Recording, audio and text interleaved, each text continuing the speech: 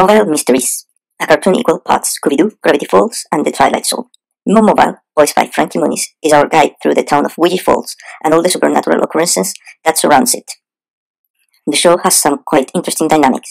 In certain episodes, we will see Mo with his friends Mimi and Hitch facing an element of the paranormal, armed only with their brains and wits as they deal with such things as possessed jockey straps or mysterious pet stores for a Scooby-Doo and Gravity Falls kind of vibe. In other episodes, Mo will become our Rod-Serling narrator and guide us through the life of a random person as we see how life can comically or tragically turn for better or worse. The show is solidly written and presents very well designed stories, villains, and situations with unique twists, like Mo discovering that one of his ancestors was a witch hunter who actually hunted real witches, or fencing a giant lich to save his father.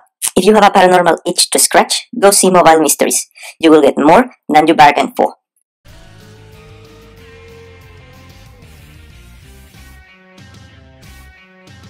Here's where it gets weird.